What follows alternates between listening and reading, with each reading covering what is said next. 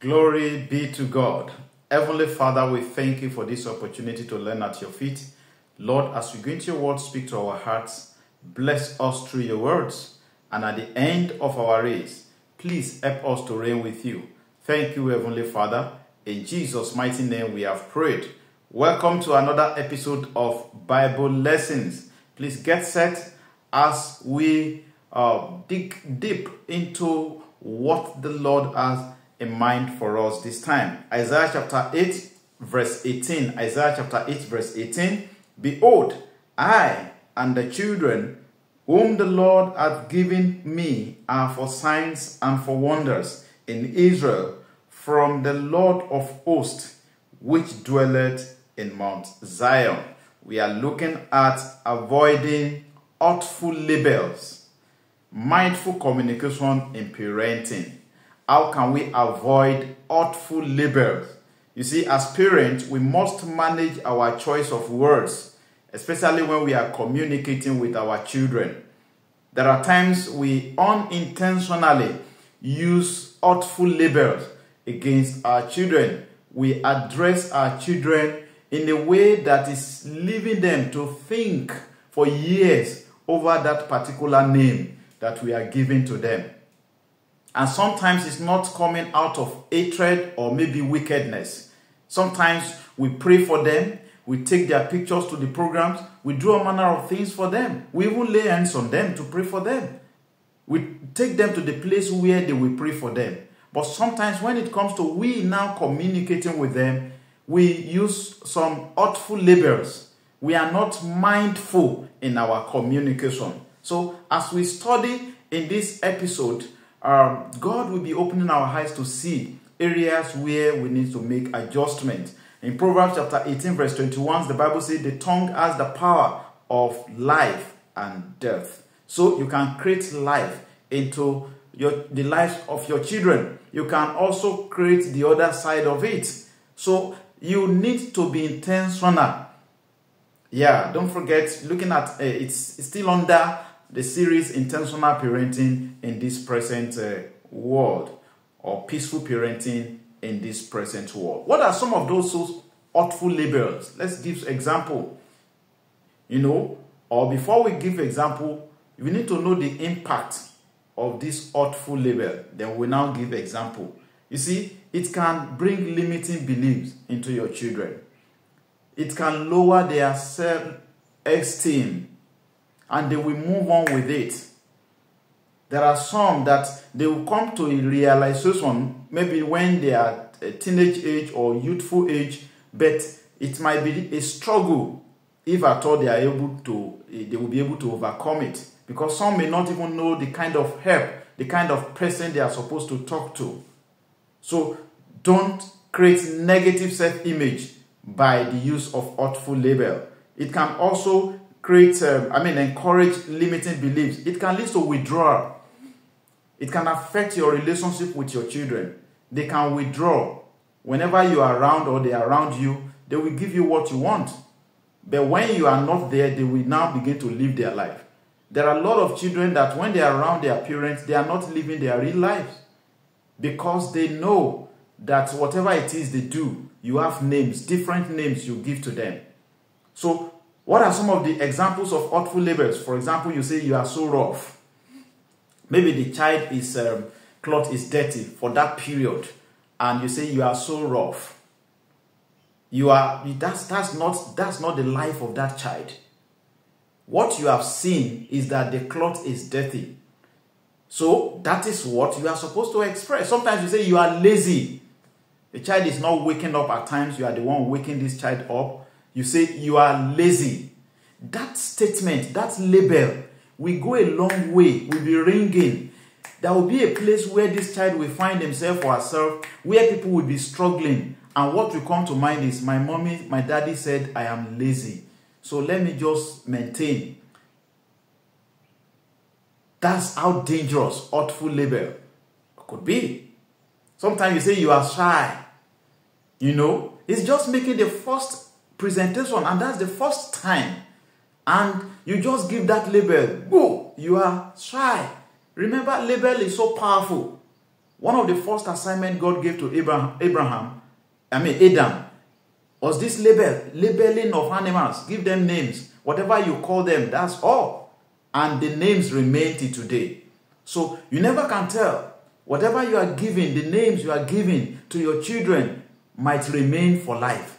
That's why we read Isaiah 8:18. He said, I am my children that God has given to me. We are for signs and for wonders. What are you saying concerning them? Especially when you are not praying. Especially when you are not in the church. Especially when you are not in the family devotion. What are you saying about them? Sometimes you call them, you say you are wicked. Probably this person, the brother is passing and is putting his leg and the brother now fall. Maybe got injured. And you look at it and say, you are wicked. That's label. You have not addressed what this person has done. You have only given a name to it. You always get me angry. That's another one. You always get me angry. But that's not true. How can your child be getting you angry all the time? It's not true. What about when the child is in the school and you are in your place of work and you are angry? Angry with your boss, angry with your employer or employee. Is it the child that is getting you angry? So when you say you are always getting me angry, you are not saying the truth. You are only giving a label to that child. Or you say, you are too know. I know you are too know.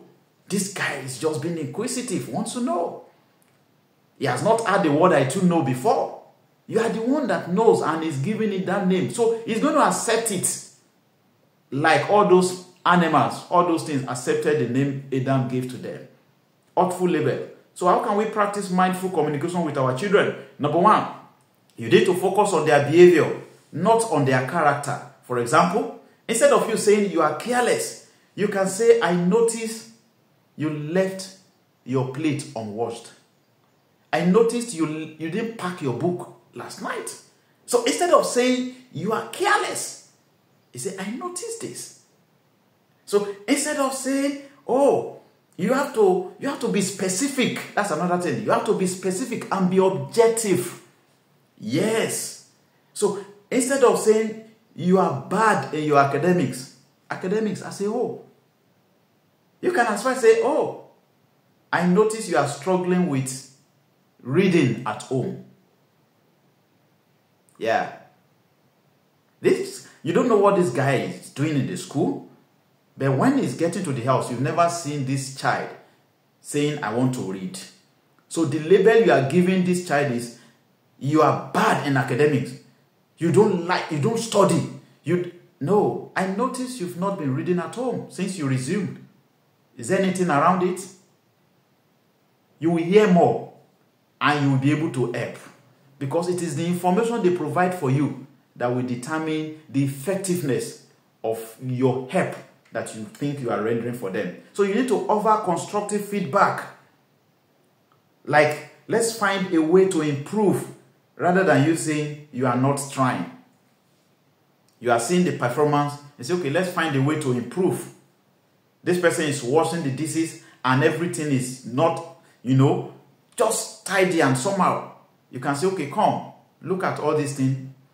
Do you like them the way they are? Of course, the child will say no. I say, okay, how can we improve so that when next you wash this, it will be better than this? I will put more soap or I will rinse it very well. That one will sink. And it's like a joint work. When we want to help our children, don't think you can do it alone. You also need them. And how can you get them? You have to make sure you practice mindful communication. So practice empathy. That's another way to practice mindful communication. Number 5, practice empathy.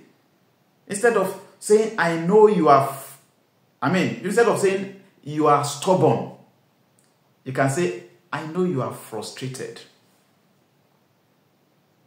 I say, then it's because of this person, it's because of this, it's because of this. And at the end of the day, he's going to see that which you want him or her to see. But sometimes in this part of the world, some of all these things I'm saying is like, is it not my child? I'm the father, I'm the mother. What kind of, slow action? let's give it to him. Wow, you have done this wrong. Get it. Wow, get the beating. Get it immediately. Sometimes we are even proud of it. Me, I don't take nonsense. I give it to you immediately. Hot. You take it hot. And you are just satisfying yourself. But do you know what? You are creating problem for them that will remain with them till tomorrow. Another thing to do is promote self-awareness. Yeah. You can ask questions like, how do you think you can improve on this? Let that child give you suggestions. I was talking with a teenager and I said, okay, how do you think you can improve in your studies, in reading? And say, okay, I should be reading so number of times per day. He said a lot of things. I'm on here, so I can't go through details. And I said, okay, when do you want to start? He said, okay, by next month. Okay, what kind of help do you need? And he said this. So you need to create that self-awareness in them. How do you think you can improve on this? I've noticed that you've not been writing very well. How do you think you can improve on this? And say, okay, I will try, I will do this. When they are giving promise, you are making them to take responsibility of whatever it is they want to do. You can also foster resilience. Tell them you can learn from your mistake. Let them feel safe making mistake around you. Don't create a kind of environment that will look like you must not miss, you dare not make mistake. Sometimes we won't tell them, the day you do this kind of things, I will almost kill you that day. So the fear is already in them, and there are things they will never try because they don't want to die, they don't want you to kill them. And you may not really mean it. There is no normal parent that will want to kill his or a child. So we need to practice mindful communication. Cultivate gratitude. When they have done something right for you, be grateful. And don't say it inside. They need that gratitude. Tell them, I'm grateful. So before even you are looking for something, I'm like, where's my shoe? I say, I'm sorry, I helped you to wash the shoe and clean the shoe and I pack it here. Say, wow, thank you. But don't say, okay, by the time you finish cleaning it, why don't you return it to the right place where you pick it from? That time I not try that again. Might not try it again. At times, in the process of helping you, they will spoil, they will damage things. Separate it. Pick what they are trying to do. Don't just, because of the pain, the destruction, or whatever they have caused, let them feel safe making mistake. It's not as if you are telling them to make mistake, but there is no way they will learn from their mistake. Also, you yourself now, what you are supposed to do, I will give you 3 things you are supposed to do. This is for yourself that will help you to help your children. Practice what I call self-reflection. What do I mean by self-reflection? Recognize your labeling pattern. At what point do you label your children? Sometimes you are in the church, you are praying for them. But in the car, it's fight till you get to the house. They can't even gist with you. The moment they say, hey, daddy, you will shut them up. Practice self-reflection. At what point do I label my children? Is it when they are reading? Is it when they are watching TV? Is it when we are together in the car? Sometimes you want to speak, you are speaking with them on phone, you don't label them, you talk to them very well. You are in the public, you address them very well, you are proud of them. But when you are together at home, it's war. Practice self-reflection. Study your patterns. Another thing is active listening. Listen to your child's perspective. Listen to what they have to say. Let them learn. Let them say it. Let them say it, even if they won't say it right. And when they say it, pick what you can pick and help them. If you listen to the way that the GO used to do analysis of young people preaching, there are times he will give some points. You will know that he has repackaged the point for them. He had an understanding of what they are trying to say. He will say it that way. Then lastly, you need to pause before you talk. So you need to practice few minutes pause before you talk. Yes, consider the impact of what you're about to say. It might not be for now. It might be in them for life. Some parents, they've called their children failure. You are a failure with all the money I've spent on you, and you may not say it the way I'm saying it now. But the summary of what you are saying is, this child is a failure. I paid your school fees, I clothed you, I fed you, manner of things, and this is the result you are bringing. I'm tired of you. In fact, I'm fed up. In fact, maybe you will even stop going to the school and go and learn another thing. A child is using the newspaper in your house to make something, and you're like, is this your book? Is this what you are supposed to be doing now? You are supposed to be reading. You are making nonsense, and you squeeze everything and destroy it. You don't know the child is only telling you, I am creative. Create more room for me to become more creative. Practice active listening. Then pause before you talk. There are more. Please stay tuned. Visit this YouTube channel or Facebook page to get more about parenting and some other aspects of our lives. Pray the Lord will help you in the name of Jesus. For those crying presently over their children, the Almighty God will intervene. In our church, this is our month of divine intervention. God will intervene on your behalf over your children in the mighty name of Jesus. Thank you, Heavenly Father. In Jesus' mighty name we have prayed. Thank you for listening. God bless you. See you next week by God's grace.